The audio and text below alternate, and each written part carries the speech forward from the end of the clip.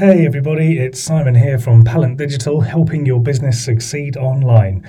Today we are going to be looking at adding your business to Bing Maps. So you might already have your business listed on Google Maps, in which case that's helping you get found on Google searches and Google Maps. But what about Bing? Not many people have got their businesses listed on Bing Maps. So today we thought we'd show you how to do that. So not only will your business come up when you search for your business, you'll pop up on Bing Maps, so all those Bing users out there will be able to find you. But another bonus that not many people know is that actually if you use an Echo or Alexa device from Amazon, or an Alexa enabled device, which is popping up more and more, if you do a voice search on this device, it actually uses the Bing search engine. So in order for Alexa to be able to find your business using voice search, you need to make sure your business is listed on Bing Maps.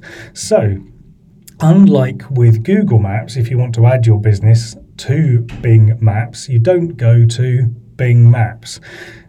Weirdly, you have to go to a place called Bing Places.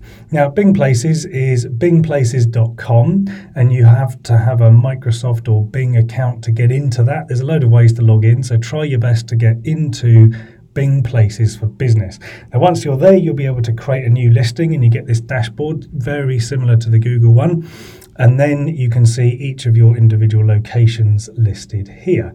So this is what the listing looks like once it's been added. You can add pictures, the maps, your address, phone, website, your opening hours.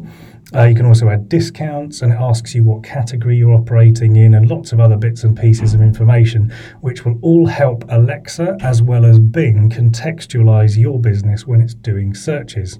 You also get this insights dashboard like you do on Google. So it's all very familiar once you're in, but the main thing is you need to go to bingplaces.com to add it, and then you will pop up on Alexa and Echo searches, as well as appearing on Bing Maps. So we hope that's been useful, and if you need any more help getting your business found online, then do get in touch.